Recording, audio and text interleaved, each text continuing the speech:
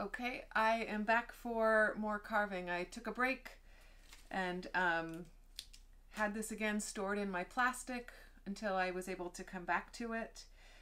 It's actually just the next day, so not too much probably has changed in this, but just as a reminder, it had been stored in a plastic bag. So I left off at a point that I would maybe consider to be like 65% done. Remember, there's still a lot of great shape that or detail that I've started adding to this piece. But you know, I have a nice taper. I'm starting to work with this. I've got that layer added, and but it still has some extra nuance to carve into it. Maybe 70% at this point. So I'm just going to continue to plug away and maybe kind of play with a few different tools as I'm working, and just to kind of continue to remind myself where I am.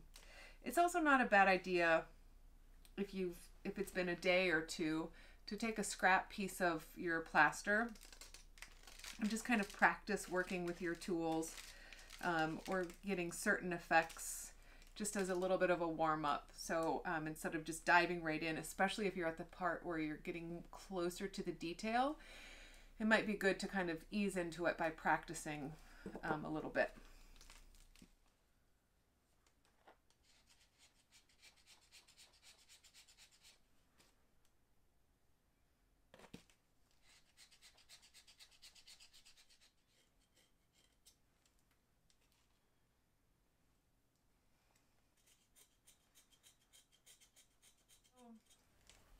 I have a feeling some of you are going to try to use an X-Acto knife or maybe even a utility knife. And so I just want to make sure that you, if you do decide to use one of these, that you're sort of very careful and cautious. And so I'll just give you a few little pointers. If you are using an X-Acto knife, usually when we're cutting a sharp blade, when we're cutting paper, a sharp blade is safer and better, or cardboard or whatever. But if you are carving into plaster, it actually would probably be better to use a dull one of your blades. So if you have a container of your dull blades, that would probably be best to grab from. I usually put like X's on them or Sharpie marks so that I know which are my sharp and which are my dull. And then if you do decide to use like a utility knife, I just have this little cheap one here. A couple things to keep in mind is that you don't want the full blade extended that to work with, because the more blade that is out, the more potential that you have to cut yourself. So you want to only have out as much as you think you might need in order to carve. And then the other thing just to know about is most of these blades have some kind of a lock. So this mechanism that allows it to go up and down also will have something that locks it into place so that it can't go up or down, which will help you as well, so that as you're carving, more doesn't come out or it doesn't sink in. So always pay attention that it's locked in place. And when you're not using it, retract the blade as well. So, and then if you are carving, think about where the rest of your body is in relation to what it is that you are carving. So I wouldn't just want to have this here and then just start carving without some kind of a control. So it might seem a little counterintuitive, but I actually usually have my thumb kind of at the back side of the blade, and I'm not being super aggressive with this. The idea is just to take off little bits at a time and not larger sections. And I think that this is going to be useful, like for example, to get along this cap and to make a nice sharp distinction between those two planes. Maybe for this angle here. And again, it's just like slow little bits. You're never trying to take off big chunks.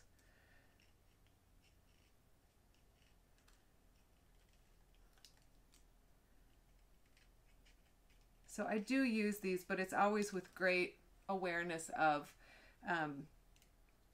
you know, how much potential they have to cut. So if I'm super tired, this is not a tool that I will utilize. And if you can use it going away from you, if your form will allow for that, that's also good. It's a little safer.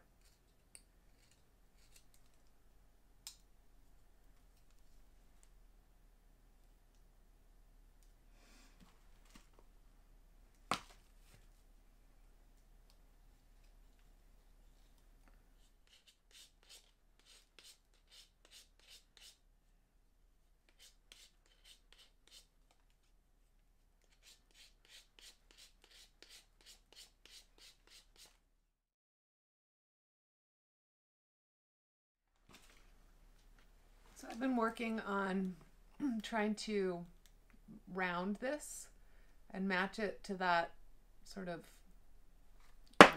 shape, the top shape. And, you know, you'll notice that this is a little bit blocky and kind of sharp. It's not round and smooth. That's okay. Try not to get obsessed with smoothing everything out as you go, because you have to modify and shape and adjust. That smoothing out is like the last step that you do. It's always really tempting, even for me, to just like focus in on an area and kind of get really obsessed about it. But again,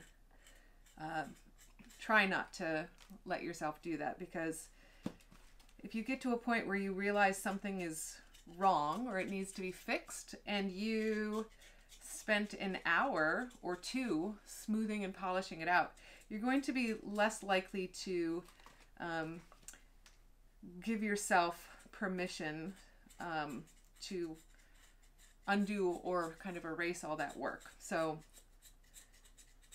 try to avoid that.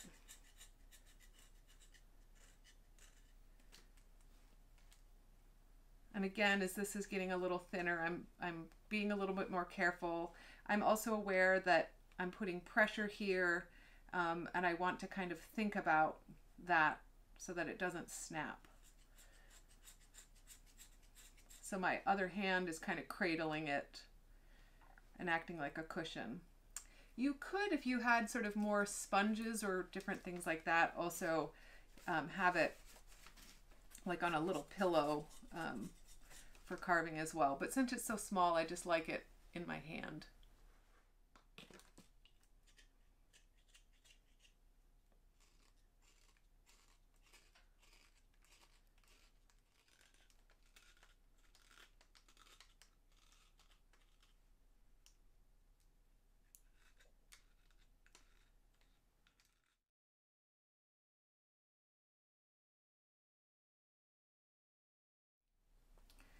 So a couple things. Don't forget posture check-in.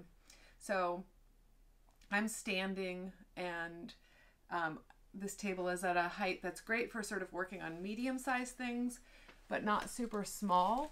So, you know, I could possibly do a little bit of leaning to kind of have a little balance and support.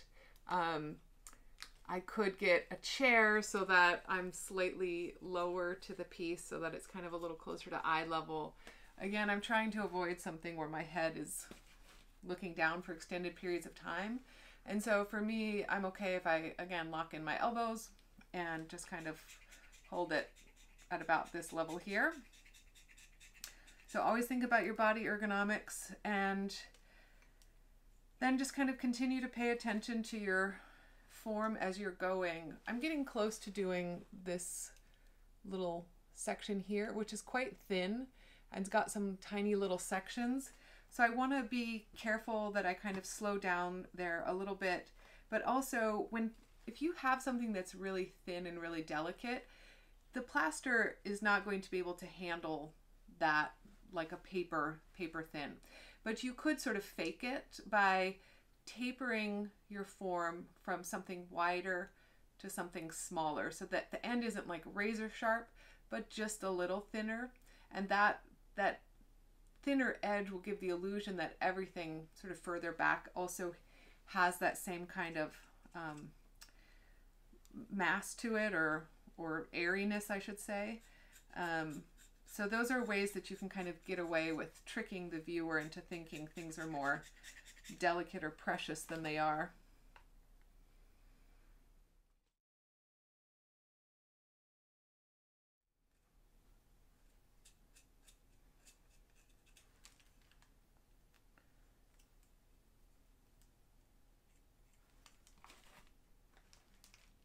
So one of the things that I just noticed that's kind of cool to give a little detail is that this edge here is kind of sticking out a little further. And so, where is it? I've been kind of trying to work to replicate that here by giving the illusion that this is narrower, and then that what is wrapping around, you can see it from coming from the front to the back and then back around to the front. Again, it's those little details that are really going to take a lot of time and effort to pay attention to. Those are the things that kind of help trick the viewer and sort of fool the eye, and also really kind of capture the attention of your viewer. And details like this, again, really require observation, not just guessing. So I've propped my object up so that I have a better view of it.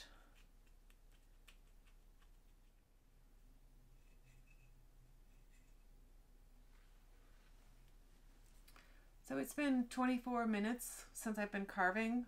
That feels, I kind of feel like I've only been here for 10 minutes. So I'm surprised that that much time has passed. The first part of this video seemed to like really go fast, right? So you block down your form, and then this is where you spend the time bringing it to life.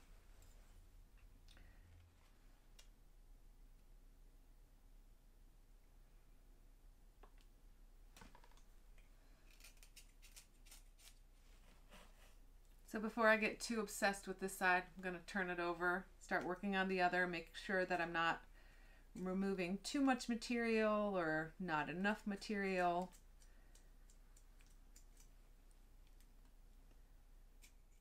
I'm starting to kind of undercut now where that toothpaste is. You can see I'm getting a little more of a shadow there. I'm probably not going to go quite as deep as is actually there, but I definitely want to give that illusion of the fold.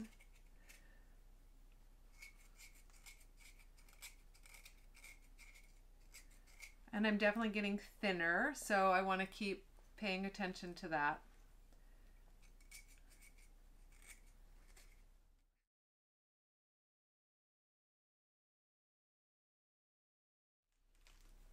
It can be useful as your plaster starts to get a little more dry, and as you start kind of getting finer detail work, to maybe have some kind of a little stiff bristled brush that you can use to kind of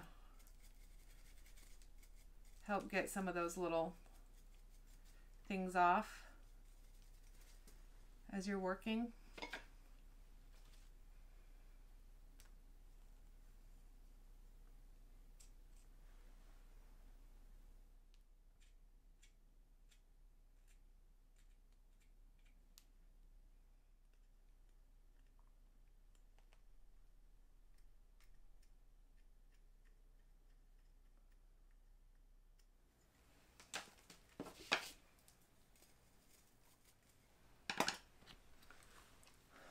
Okay, so this is fairly subtle, but I'm working to offset this whole top. So remember earlier I had said that I saw this edge came out to the side a little bit, which also meant that the opposite side kind of started shifting, I guess, that way.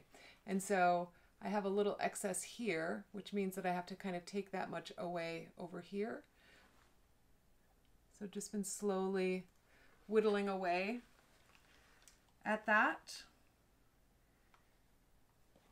It might not be a bad idea for me to start moving on to another section before I go quite too far here.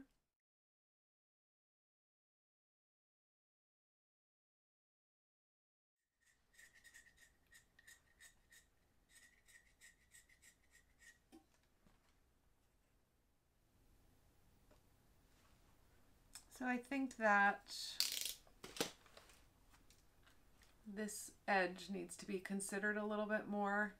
I feel like it needs just a little bit more of a taper to it. But I don't want to remove too much material, so I'm going to be kind of really careful as I go here. Will this work? Prop this up.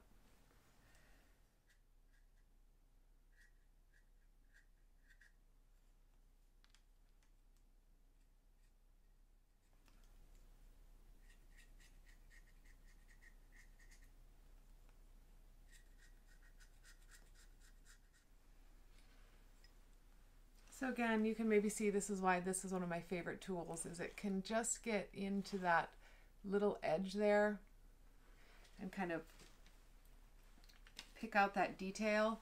But if all you have is a needle tool, that also can work. Sometimes it's not just like drawing the line, but it's pressing the tool down to kind of carve or lifting it up to carve, as opposed to just thinking you're making a line.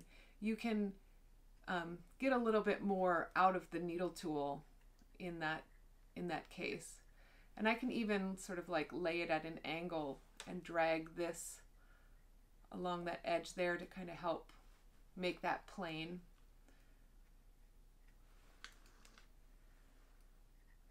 More level.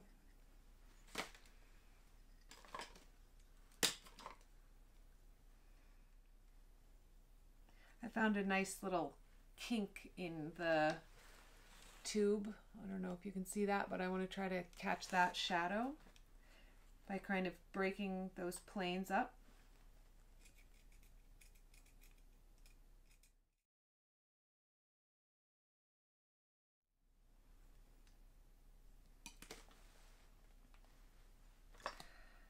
Okay, so there are still lots of subtle nuances on this tube that I could carve into this form. And I am going to add a few as I go, but also just for the sake of time for this video, I'm going to kind of speed a few of the steps along. And so I'm going to work on cleaning up this cap. I'm going to work on defining these edges a little bit.